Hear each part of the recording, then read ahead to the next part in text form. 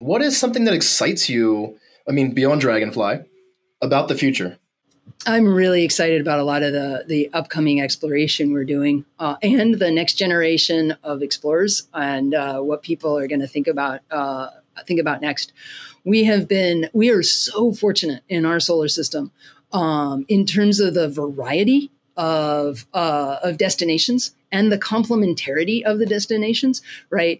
The different things that we will be able to learn at Europa and Titan and Enceladus and the Uranian satellites, right? Each of these give us a different story, a different history, and a picture into the realm of possible scenarios for planetary histories, for the histories of worlds.